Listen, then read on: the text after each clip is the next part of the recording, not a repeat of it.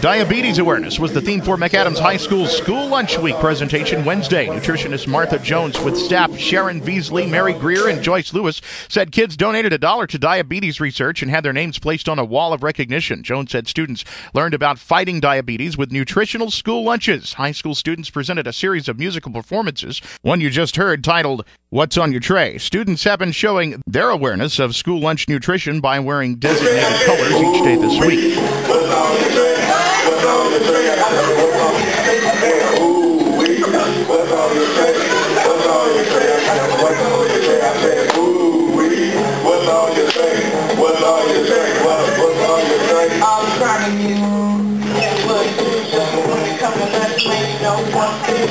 I'm